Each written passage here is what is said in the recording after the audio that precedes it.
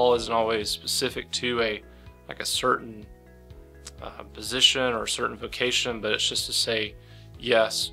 I really ran from the call for a while because I didn't understand what ministry was. I didn't understand what it meant to really serve in the local church. I knew God was prompting me to move away from my comfort and move to New Orleans. But I had all kinds of excuses. I said, Lord, I'm 40 years old. I have a wife, 2 sons, a job, and a house payment. How can I go back to school? When I said amen, we looked at each other and we knew that God was calling us to New Orleans Seminary. I wanted to preach God's word in all of its power, with all of its authority. I found that when God called me, He called my whole family. My pastor was speaking with me one day and said, have you ever just looked at the programs at New Orleans? I said, no, I'm never going there. And we sat down and he showed me how great New Orleans is and showed me why I need each class. Really, it was the time that he spent with me looking at the program, looking at basically everything that New Orleans had to offer with, this is the hardest place you can possibly go to learn ministry. So thinking about all those things, we came and visited. And when we came to the seminary and the first class we sat in was filled with prayer.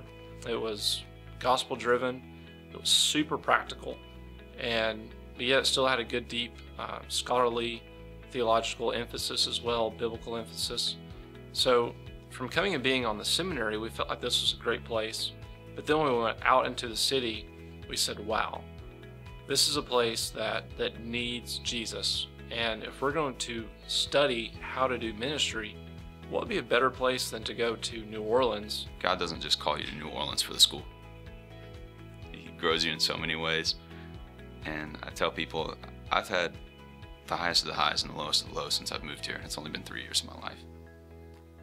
And I wouldn't change it for anything. I don't know what 20 years, down the road, what that looks like, but I know for now, answering God's call is just being obedient.